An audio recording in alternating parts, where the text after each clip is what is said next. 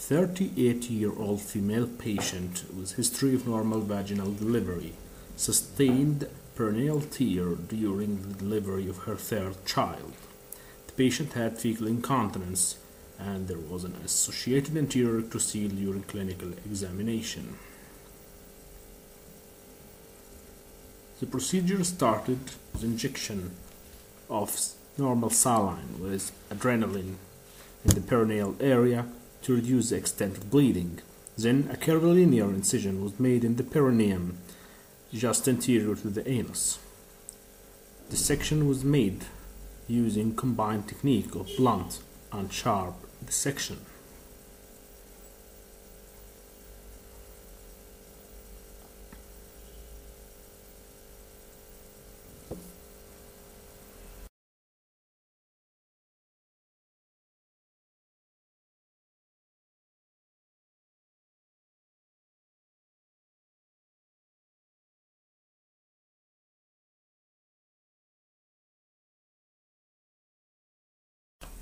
The dissection continued until the glistening white fibers of the internal anus sphincter appeared.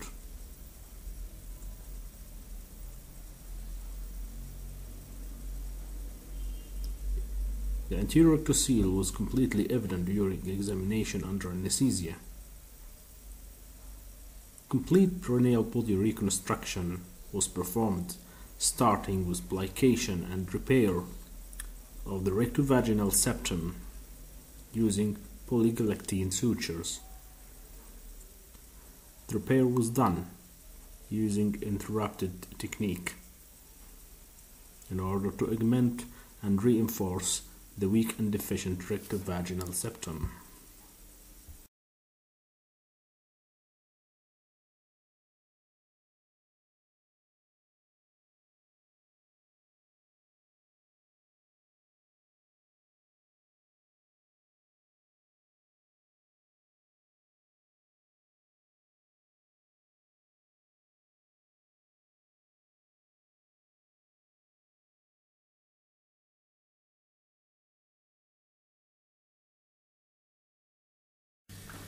Upon completion of the reconstruction of the weak rectovaginal septum, second layer of repair proceeded by doing an anterior levatorplasty. Both edges of the levator muscle were approximated, also using polygalactine sutures. The aim of the levatorplasty was to support the repair of the rectovaginal septum and also to prevent the recurrence of the rectocele.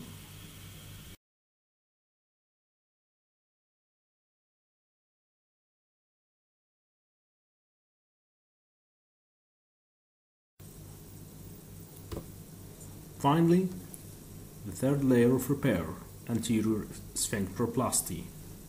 Both ends of the deficient external anal sphincters are approximated and sutured together using polygalactine sutures. The anterior sphincteroplasty completes the perineal body reconstruction. Hence now we have three layers of repair: the augmented and reconstructed rectovaginal septum, anterior levatorplasty, and finally the anterior sphincteroplasty using end-to-end repair.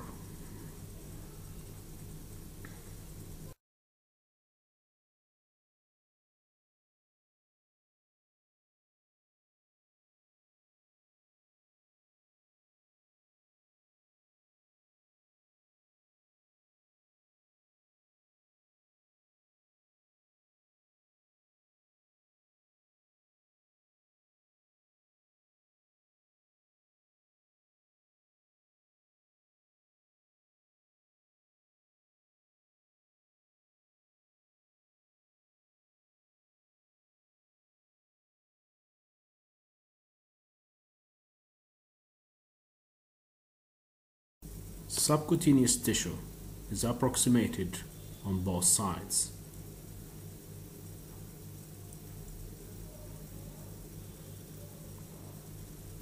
The skin was closed in a longitudinal fashion in order to correct the problem of the deficient perineum and to lengthen the perineal area.